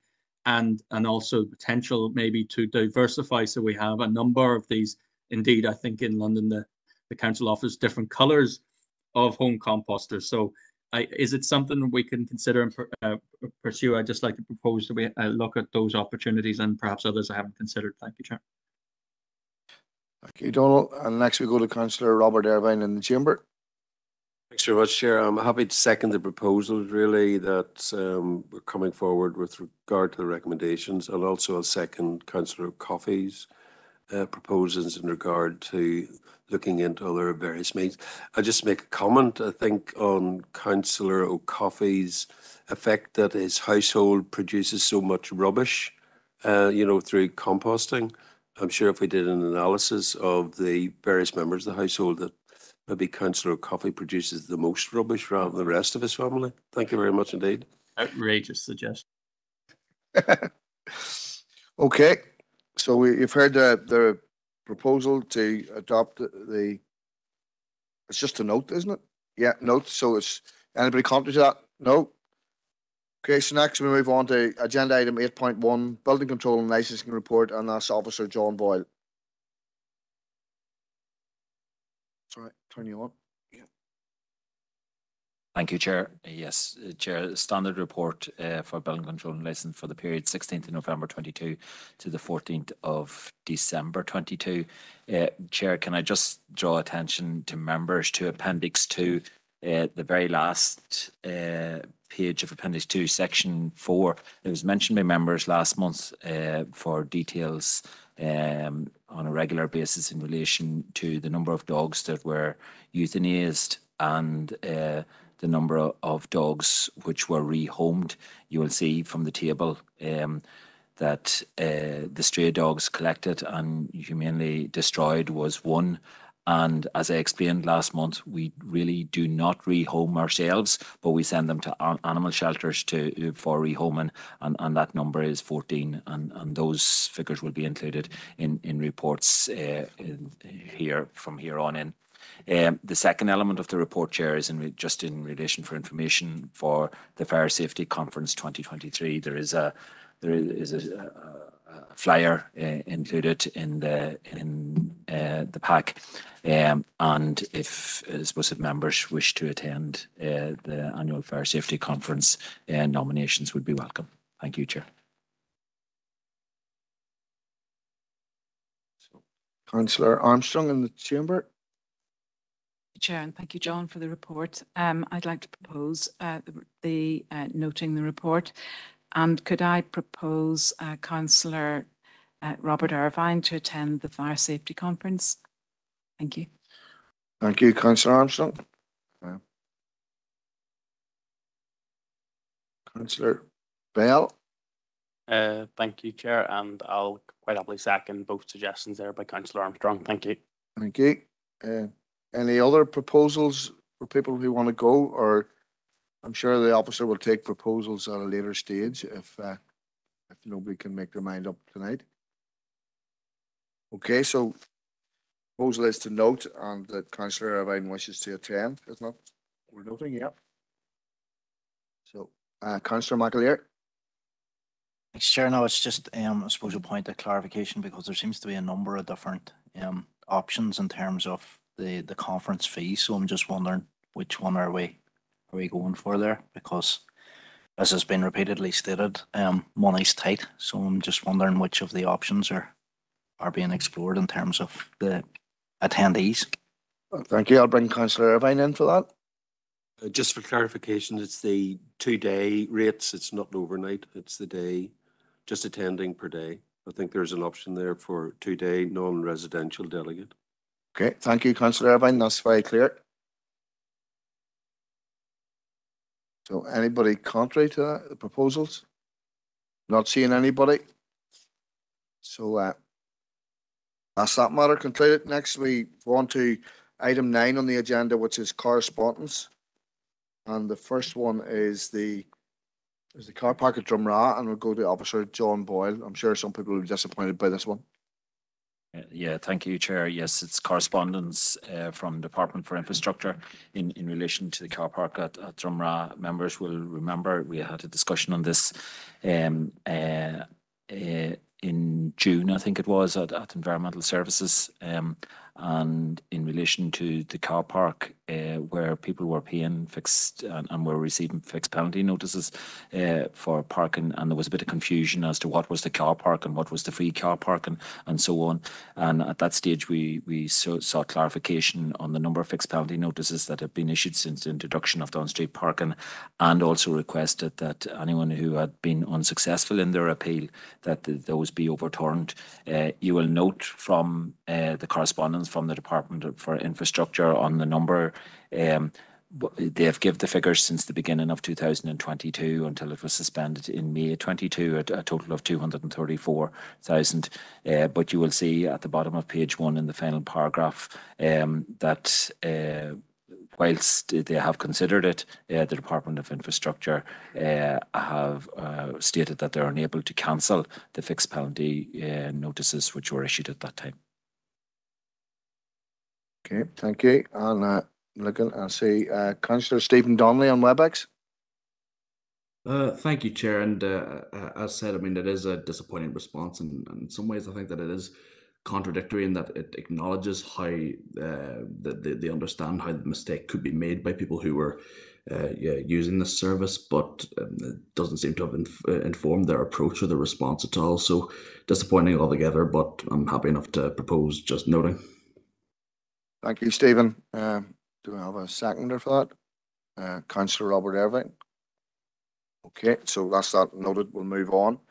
Next one is 9.2, and that's the A5 Kerr Road, and we'll go to Officer John News.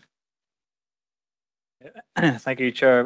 The Policy and Resources Committee in November, members had asked that we would write to DFI regarding the installation of reflective road studs and lighting at the A5 Kerr Road in the area of Crawfords Bridge, and also consideration for a slip lane on the A5 Kerr Road at the Church Road Junction. So we've had a response from Mr. Gallagher, the Network Development Manager. He sets out within the letter the department's continued commitment to the delivery of the A5 Western Transport Corridor, and then within that context also comments on the provision of and the need for reflective road studs, and it's confirmed there within the correspondence that those reflective road studs will be replaced when resources are available. So no indication as to when they will actually take place, but certainly a confirmation that they will be replaced. In respect of the request for the provision of street lighting at the A5 Kerr Road junction with the Moyler Road, the DFI have considered that within their rural policy, and found that the location wouldn't meet the standards of the criteria within that policy, and also noted that there's been a slight number of after-dark collisions, and therefore they wouldn't be providing, or no intention or provision for the provision or justification for provision of street lighting at this junction. The letter maybe concludes, and it's maybe slightly cautious in terms of noting that the local transport and safety management programme will be presented to council, but is already fully committed, but they will consider the request for the slip lane at Church Road, A5 Kerr Road, and the development of future works programmes within the LTSM. And said, but they do conclude, or he does conclude by noting that they have limited financial and physical resources. So correspondence is there to note at this point in time. Okay, quite disappointing again. There's a junction I would use very frequently, and I find that quite disappointing. I'll bring in Councillor Patrick Withers. I'm sure he'll back that up.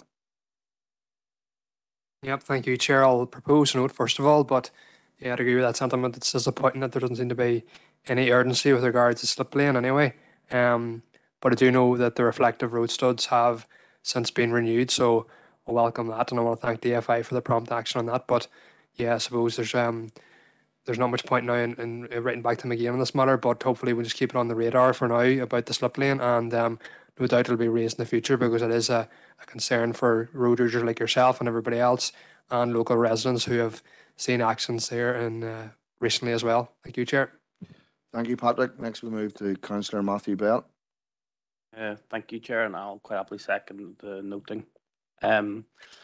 Yeah, this council is very aware of just how dangerous the A5 road is. I believe it's the most dangerous road in Northern Ireland. And in fact, when I was coming into council this evening, there was flashing blue lights along the road. So I don't know the details what happened there, but if there was an accident, I hope everyone is as good as they can be. This letter, of course, is disappointing. We're not getting our street lights, and it appears that there is other work that has to be done on the A5. I think accidents are going to continue on the A5 road, and hopefully they won't get worse, but accidents will continue until we have the upgrade. But I would like to propose then that we write to DFI, and because they mentioned in the letter that they're committed to carrying out road improvements on the existing A5, I'd actually be interested in what they are, and if that line has any actual substance to it. So I'd like to propose we write to DFI and ask them to clarify what improvements on the A5 they have planned and what the expected timeline is. Thank you, Chair. Thank you, Matthew. And I'll bring in Councillor Emmett McAleer. Yeah, Chair. Nothing different coming from this side. I think the previous speakers have kind of nailed what's happening here and the kind of the constant response that we're getting on this. I'm happy enough to support the previous proposal, the noting, and I'll second Councillor Bell there and his request for that information. The line, I suppose, that jumped out at me in this response is the top of page 2, and this statement that there has only been a few slight after dark collisions, and I would query maybe, is that Mr. Gallagher's view on that, or is that the view of the people who have been involved in these slight after dark collisions that he refers to? Again, it's the same line coming back, that these things are being considered, but there's not the money there to do it. And this idea that until there's a fatality or until there's a serious incident in road areas where we need improved security and improved safety measures, they're just being ignored. And it really isn't good enough, this idea that until there's a family with a loved one not returning home, that's when we'll look at it. Prevention is the best medicine. We need to get ahead of this, and how we do that, that's the $1 million question. But again, it's just one of those responses that I don't doubt the sincerity behind it, but I think the overall impact and the overall response that we're getting really just isn't good enough. It leaves a lot to be desired. Thank you, Chair. Thank you, Emmett. Finally, bringing in Councillor Rosemary Barton. Thank you, Chair. I'd just like to reiterate what the previous speakers have said, but the letter also itself is contradictory. They talk about, yes, they are committed to improving the road. They're talking about these road improvements, but then on the other hand, they're saying we'll only do it if resources are available. So surely how can you improve something if the resources are not going to be made available? So you have contradictory messages being given out by this letter. Again, I'm very, very disappointed. This is an area where there's been a number of collisions, and we don't want to see any more serious collisions on this road. So I think we need to be putting pressure again onto road service to try and do something. Yeah, thank you very much. So you've heard the proposal to note the correspondence and also the proposal by Councillor Bell, seconded by Councillor McAleer. Anybody contrary to that? No, so not seeing anybody indicating, so we can move on. And now we got the item. Where are we at? Right. So we're at item 10, any urgent and relevant business. I've been notified of 2 items, and one of them I was notified of yesterday afternoon, and the other came in this evening. And I'm going to apologise to Councillor McCaffrey. It came in after 6 o'clock, and I made a ruling at this when I first took this chair that I wouldn't take any other business after 6 o'clock. I realise the importance of the matter that you want to raise. However, I do not think it's going to be dealt with expediently, and I hopefully you can bring it to another committee or back before the matter is resolved. So I apologise to you for Chris for not accepting it, but I made the ruling and I'm going to stick by that. The other item was Councillor Barton wanted to bring in an item on road signs, so I'm going to bring her in now.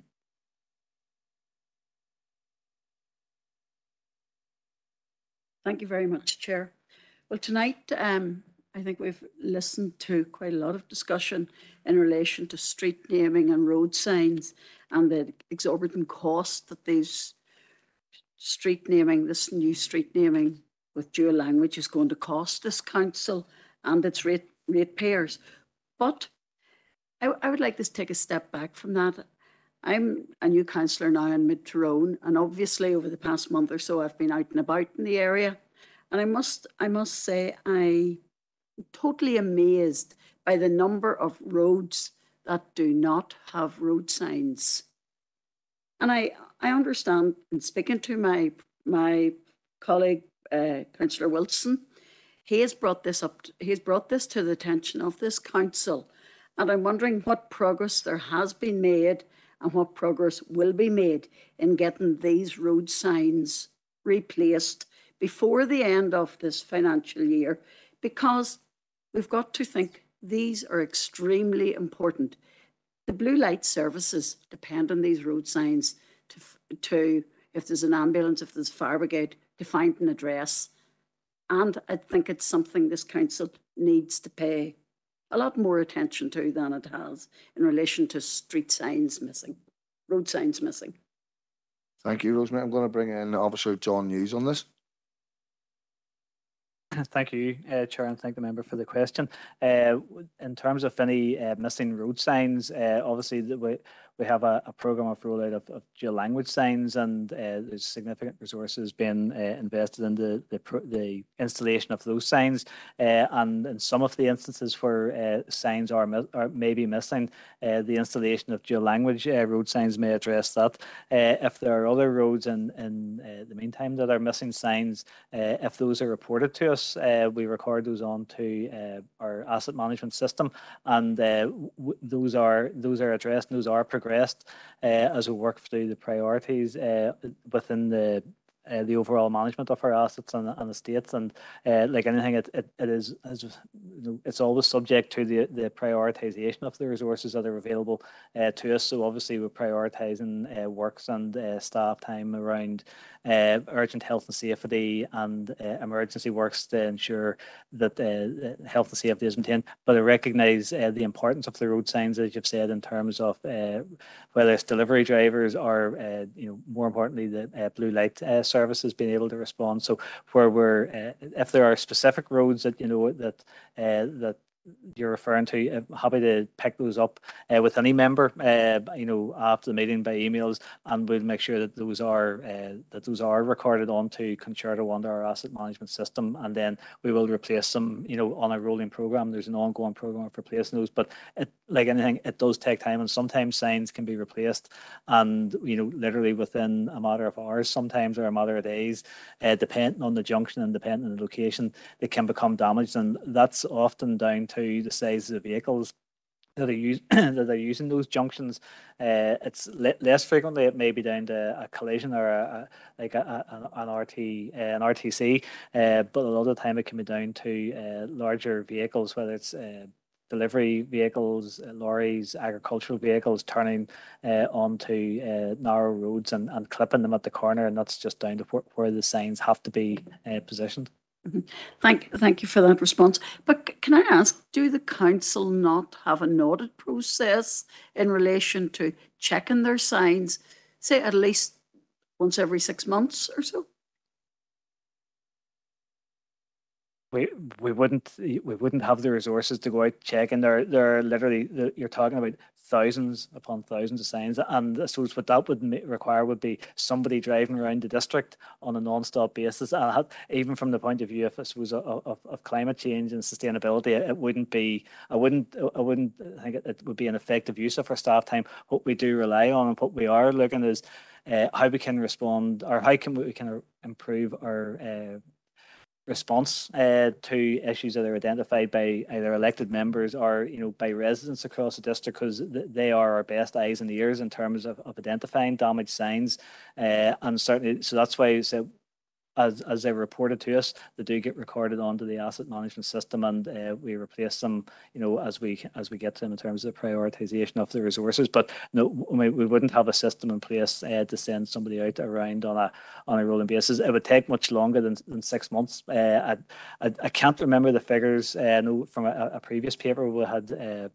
I'd reported the number of roads and the mileage or the kilometres of roads within the district, but it's thousands of miles of road network, or thousands of kilometres certainly of road network across the district. In terms of the identification of damaged signs is very much down to members of the public and residents alerting us to it. Thank you again for that. And I'm just saying I came across 12.5 signs missing. Just one drive out, so. Okay, thank you. I think this matters that under any other business has been concluded. Councillor Barton has raised it, and the officers indicated the actions that we have to take as councillors and as residents. So I'm not going to take any other input on this matter of any other business. if anybody has any signs that they wish to report broken or anything, then they can forward those to the relevant department. So thank you. Sorry. I'm not going to give a list of signs. Don't worry. No, it's just a question. We bit of confusion around signs not only need replaced, but sometimes they get dirty and they need to clean if they have moss growing over them or whatever. Is it our? Could you outline like whose responsibility is it, and is there a different responsibility between road signs, as you see on roads, and then like traffic management signs, like speed signs and things? Are they a different? Is that DFI as opposed to us, or who is that responsibility? Council's responsibility would be in respect of the road name and signage, other signs in terms of directional signage, speed indicators. That would be the responsibility of DFI roads. Okay. Thank you. Seamus, you heard my spiel on what you can bring up and what you can't. I allowed Matthew in there with a side question, so I'm not going to allow you in on a similar. Thanks, Chair. No, it was just I wanted to ask John, he would say in there that when signs are reported, that action was taken. It's just I don't want to embarrass him or anything, but I reported a sign 2 years ago. I then reported it again a year ago. I drove past it there the other day and it still isn't fixed. So that's 2-year time scale. Would that be standard, John, or what would the time scale for fixing be?